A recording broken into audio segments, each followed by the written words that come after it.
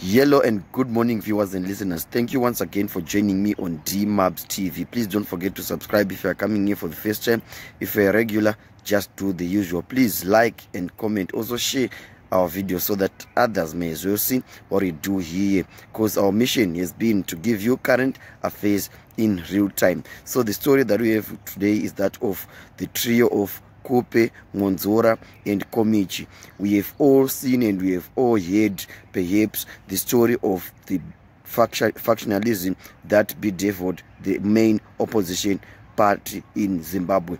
The background of the story being that prior to the 2018 watershed elections, there was a split into the MDC alliance and the MDC team.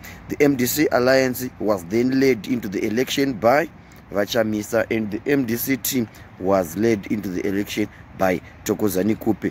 People didn't know, is it MDC team, is it MDC Tsvangirai, or is it MDC Thokozani? But whatever the case might be, the split led to a more further breaking of the opposition party, which was on the basis of constitutionalism. They were arguing to the ascendancy of Chamisa from his post as Secretary for Policy and Research was not constitutional. So they challenged the matter up to the ascension of Chamisa to the post of Vice President. Yeah, akagadzwa iye na the late Morgan Tsvangirai. May he so rest in peace. And it said, guys, that a lot of people are now attributing the problems in the MDC to Tsvangirai.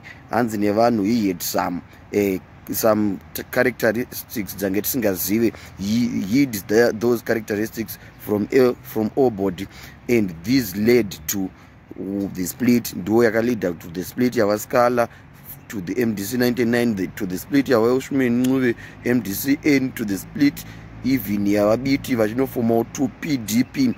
Izvi chizouya mapata achizoita alliance, vange vasiyana ideology, vange vasiyana tactic, vange vasiyana mabatiro ezvinhu nava Tsvangirai, and then they decided what to go on separate ways.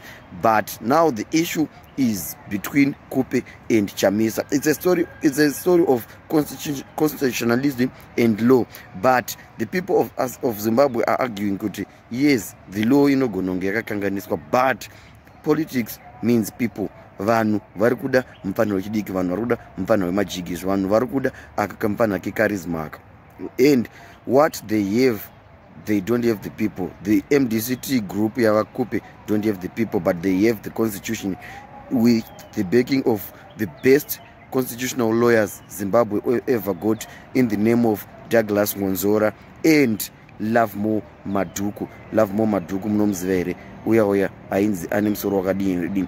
And that is not the story for today. The story for today is that of Isaac Komichi.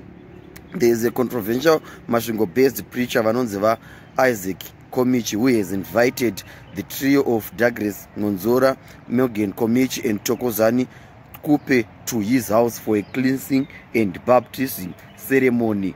Hanzi zvoni nava Isaac Komichi, Khupe, Mwonzora na Komichi ngavauye kudheni kwangu vaita se timbovabhabhatidza nekuvachenesa. Makomichi claims the three have got a case which will be removed so that they can go on and join Advocate Nelson Chamisa Wamba and ask for an apology.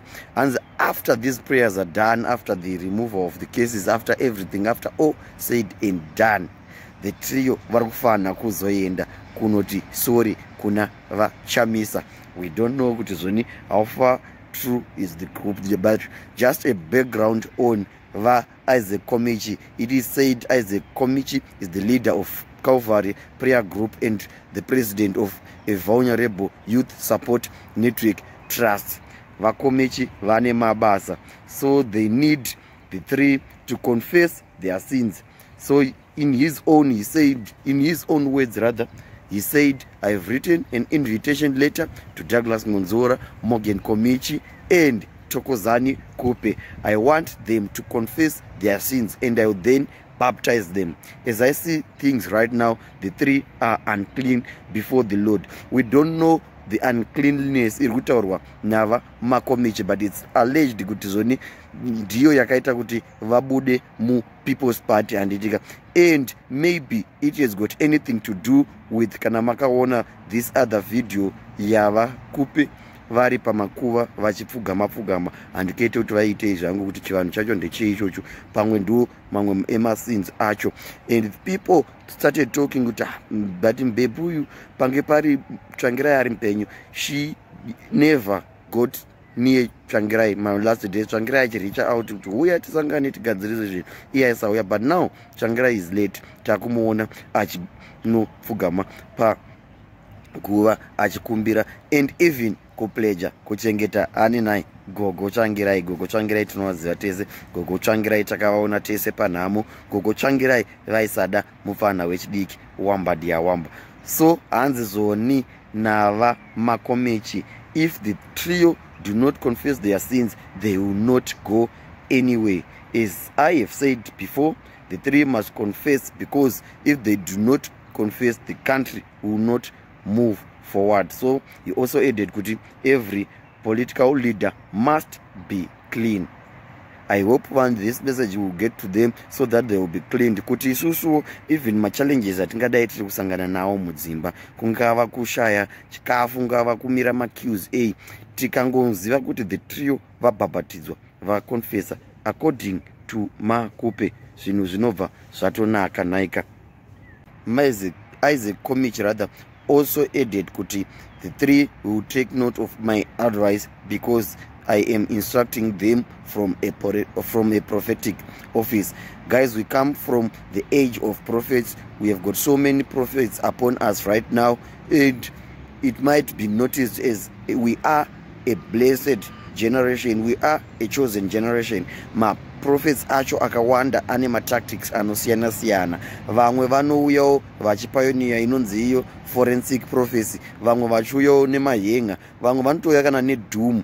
It is variation, but the goal is one: to prophesy and to deliver vanhu from whatever the problems that we might be facing. But we have now Isaac Komichi, who is pledging to pray, to baptize and to anoint Vana Khupe so that they can go and ask for forgiveness from Chamisa and Edgar. We hope they will heed the call.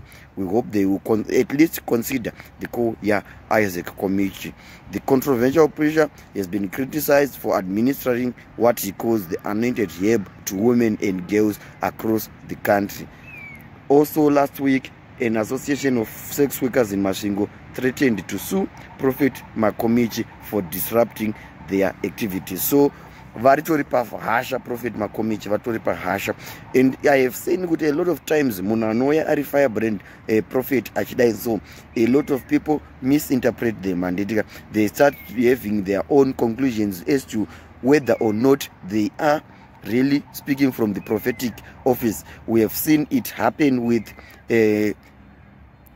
Passion Java. We have seen it happen with even Prophet Madungwe, the guy vanoenda kunoona Mwari vachinouya nema message, vachinouya nema awards, vachinouya nezvakawanda. They have been criticized, and on one occasion I interviewed Vamadungwe vakataura, no, the messages that I preach, I do not preach for this generation, I preach for the next generations, for the generations to come.